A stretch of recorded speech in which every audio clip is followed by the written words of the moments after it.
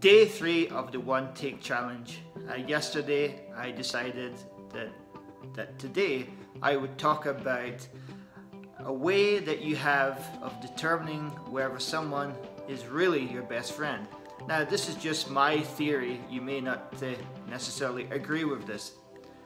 So what do you have to do? Well, wait until your birthday. Now on your birthday, normally most people get some sort of birthday wish. It could be a telephone call, a text message, Facebook message, or hopefully someone will actually take you out for a meal, pay for dinner, breakfast, and so on.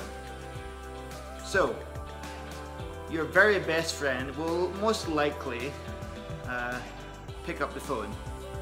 That's my interpretation of a real good friend.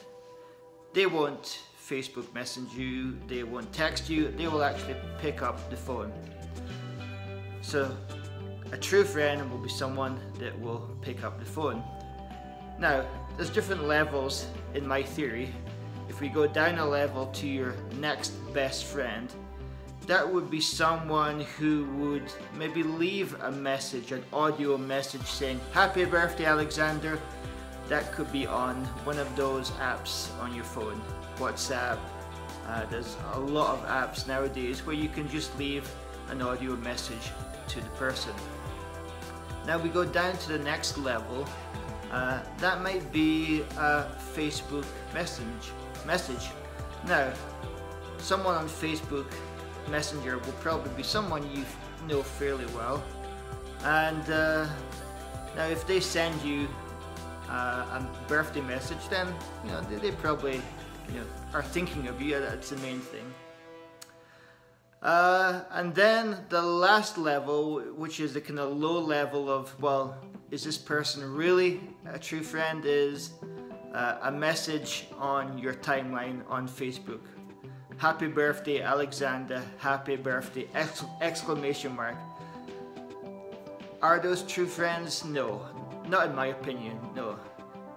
These people are acquaintances, and they're thinking of you at least, but most of the time I wouldn't call them true friends. So how to determine whether someone is a true friend? Well, hopefully that friend will take you out on your birthday, do something together, or if they can't do that, at least they pick up the phone, have a real telephone conversation, or possibly a Skype call.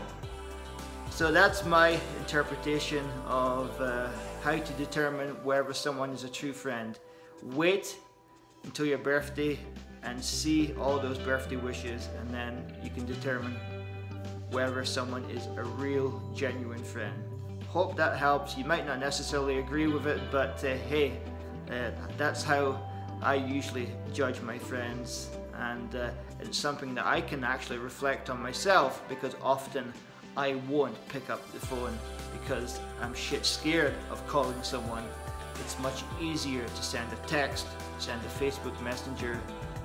So this exercise, this theory has brought up a lot of things about myself and how I can improve with my friends or the people I genuinely care about. Thank you for listening, and look forward to day 4. I'm not sure what I'll be talking about, but you'll soon find out tomorrow. Take care.